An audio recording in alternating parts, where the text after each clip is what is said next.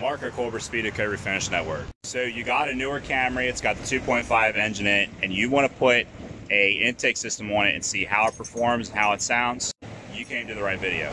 Alright, so we got my 2016 Camry, nothing special, just my daily driver. As of right now, it's 100% stock. And we have our Amazon slash eBay super cheap short ram intake.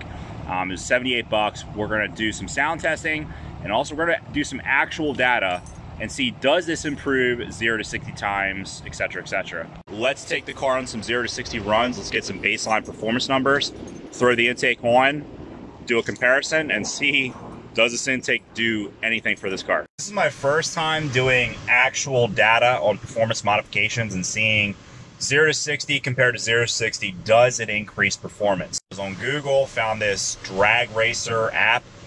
This app actually tells you 0 to 60. It tells your quarter mile times, all that through GPS. All right, they're come to a complete stop and go.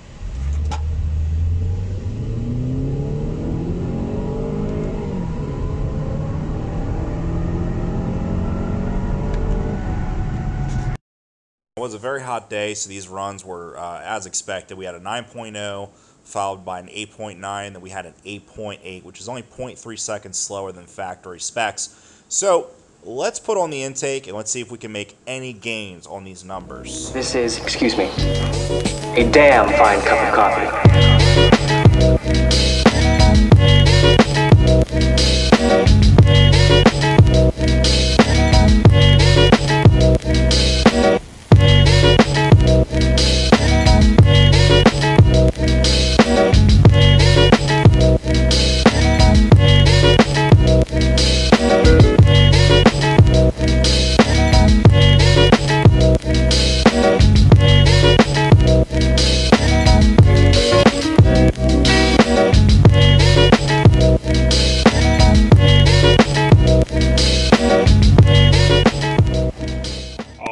Intake fully installed. Let's go for some more 0 to 60 runs and let's see if we gained any horsepower. Alright, let's turn on the AC for a second, let you guys hear the engine. So this is like 1 to 3,000 RPMs.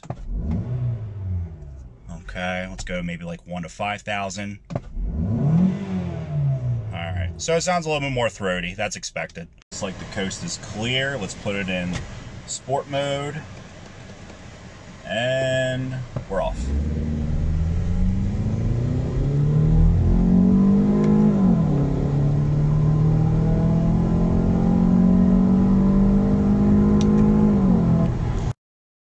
Alright, so we did show a little bit of gain here. First one was an 8.9, second run followed by an 8.8, and then the third run definitely shows a little bit of improvement. We got an 8.7, 0 to 60 on a very hot day. Took all three numbers on our first 0 to 60 run. We got an average of 8.9 0 to 60. Took all of our numbers from our second run. Got an average of 8.8 seconds. I'll let you guys hear a 50 roll. Just downshift.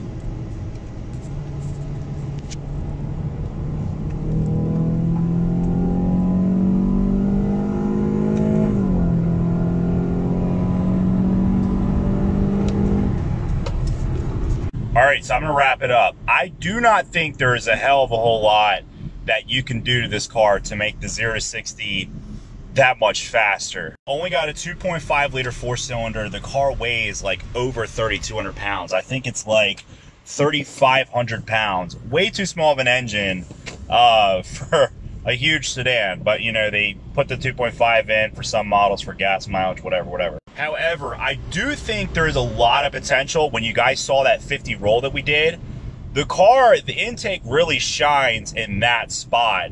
The acceleration from 50 to 90 was like, it felt like way faster with the intake. The 0 to 60, it didn't really feel much faster at all. The data did, however, show us we gained 1/10 of a second.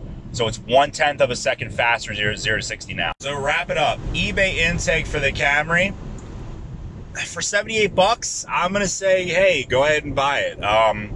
We haven't really done any miles per gallon testing with this intake to see if it increased our miles per gallon.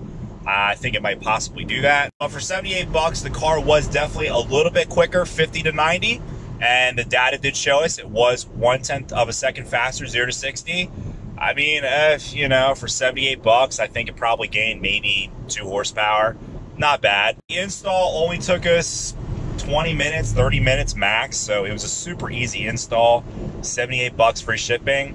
I mean, if you guys just want to play around with your Camry, I'd give it a thumbs up. I'd say, hey, play around with it, do what you want to do. I would definitely give it a thumbs up. That's going to wrap it up for this one, guys. I got some groceries I got to get back home. Like, subscribe, new videos every week. Cup of black coffee.